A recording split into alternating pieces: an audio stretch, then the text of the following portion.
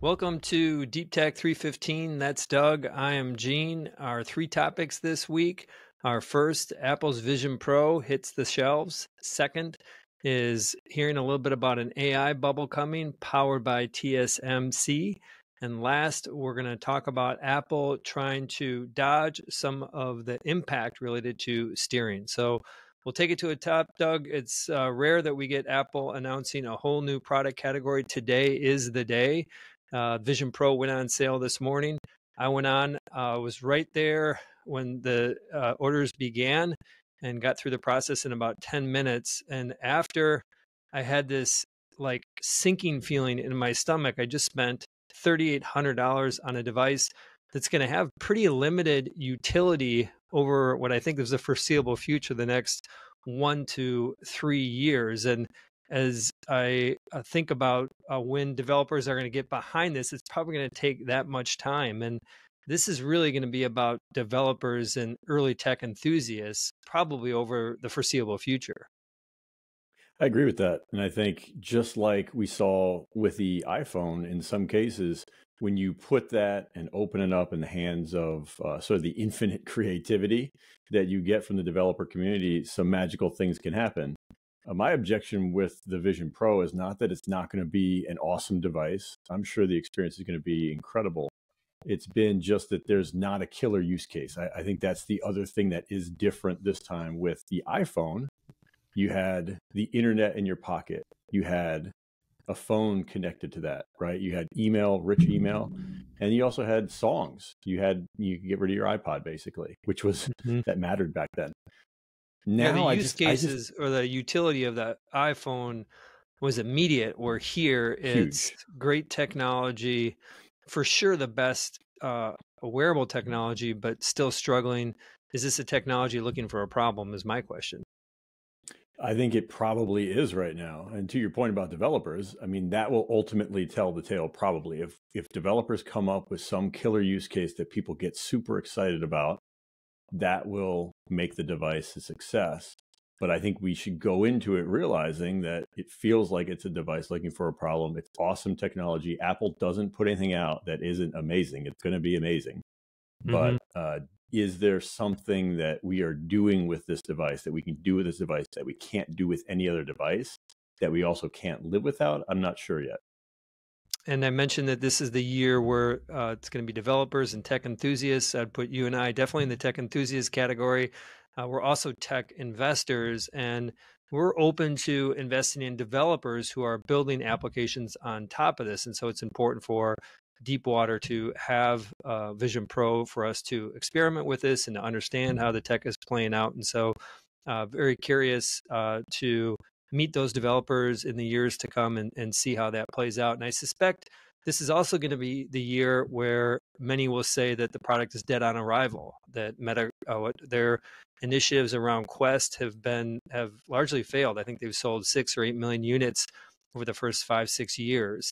And I think that, we're taking an approach of we're just having an open mind on this and, let's see where it goes. I'm excited to try the product in more detail, but also am very measured in terms of how I think that, what the trajectory, how this plays out. Ultimately, I think that there is a drift towards consumers and immersive tech. And I think that Apple's is committed to seeing this through. And so I think they get there. It may take a decade, but I think they're going to get there. I think this is a product that eventually could be 15% of revenue.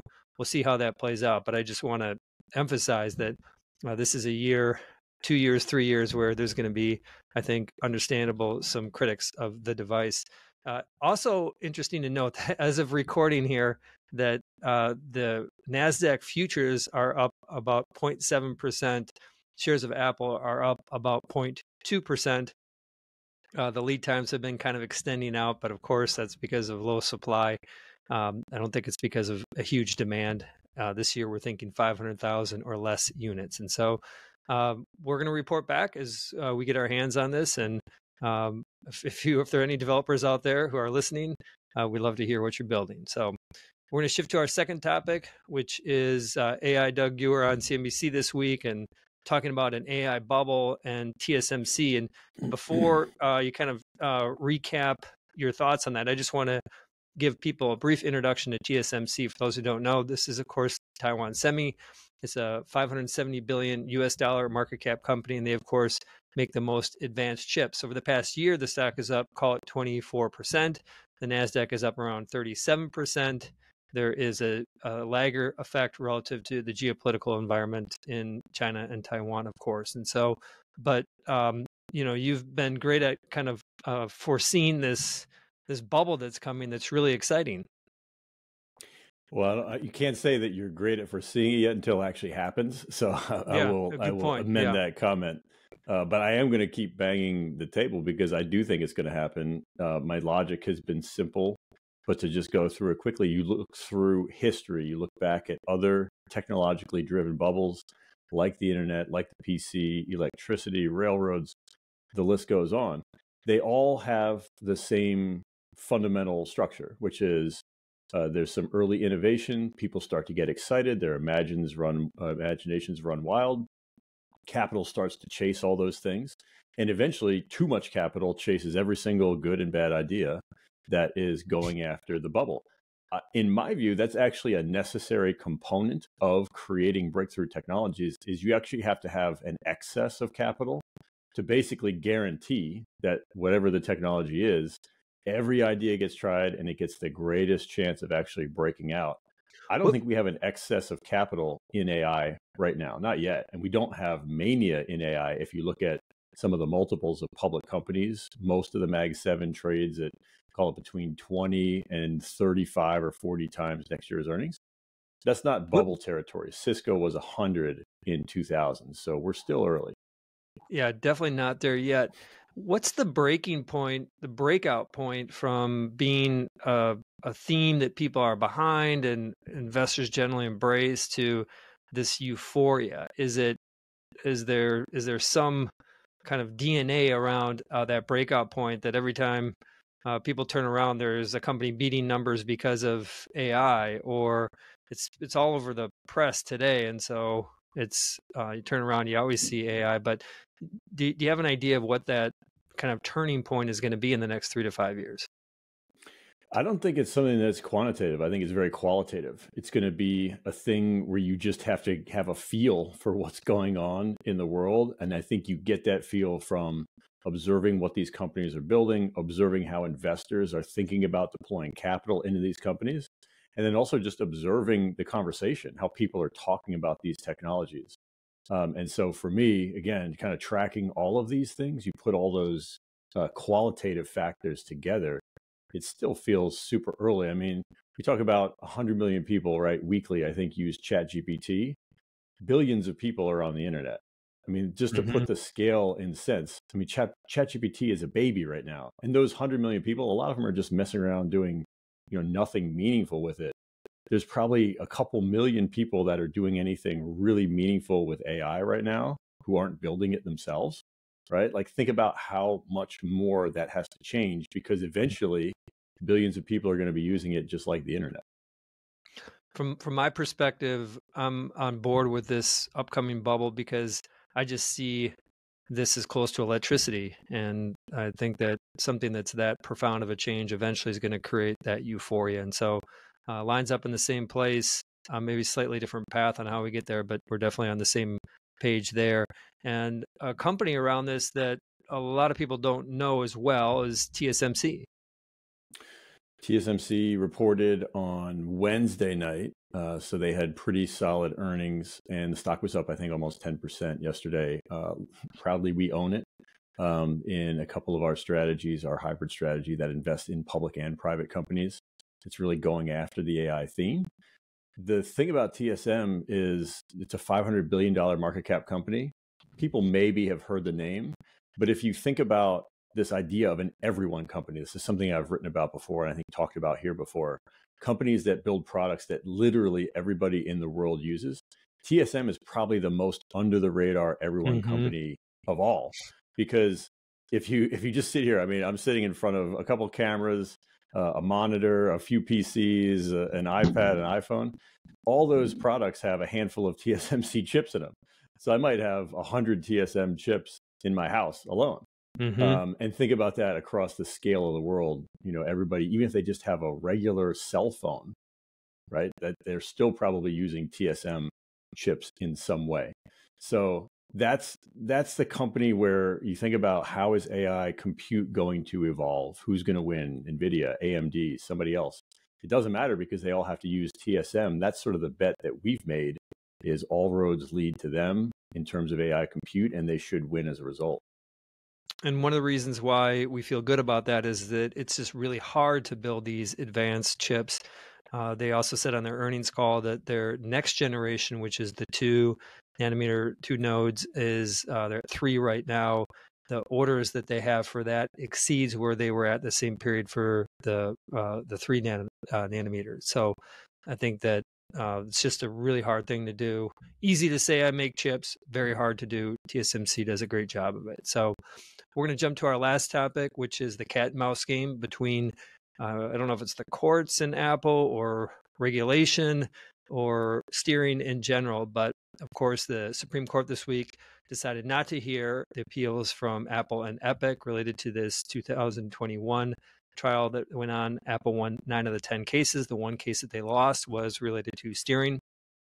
So this means that Apple has to allow app developers to be able to will allow them to insert links into their apps that are downloaded through and discovered on the Apple's App Store, and that allows them to transact directly with the customer, basically avoid the paywall.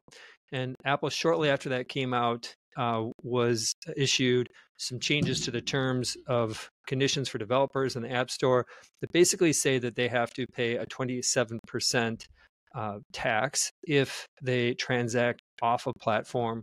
It's on the honor system, so the developer has to submit if they close a customer that the app was downloaded on the App Store. If they close that customer outside, and Apple has the ability to audit app developers to make sure that they're reimbursing Apple.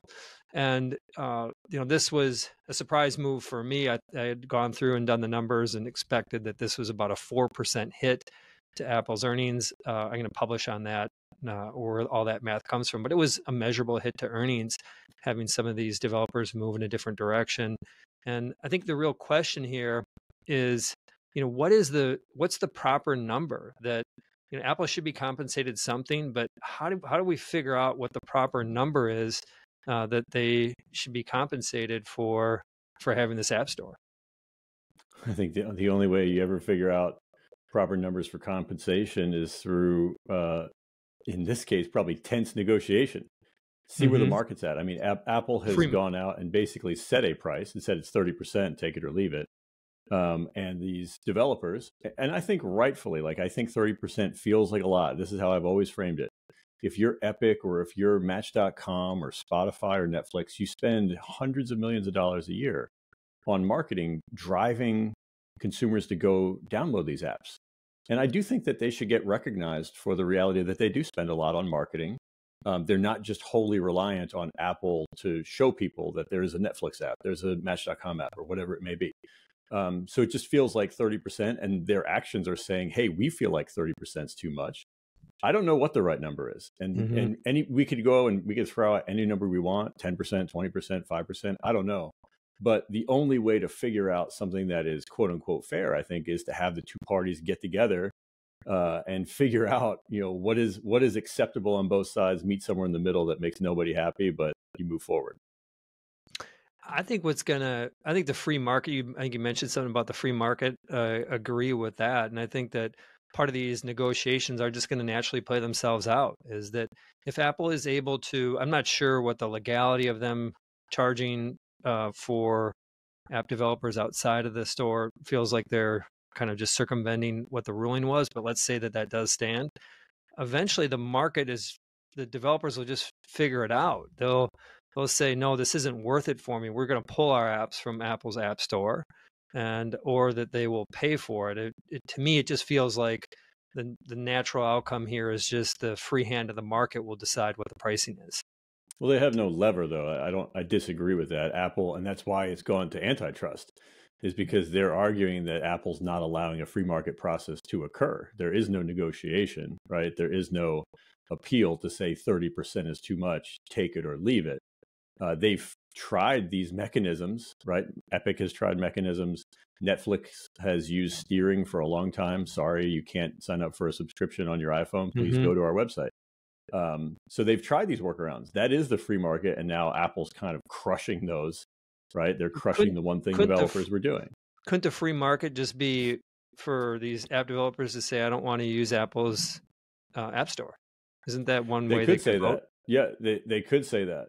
But I think that then you get into a question of what's good for the customer. Because at some point, the app developer can just say, well, if I have to pay 30%, I'm going to have to charge my customers more because I still need to make a margin.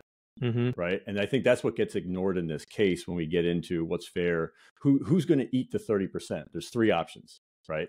Apple, the customer, or the developer.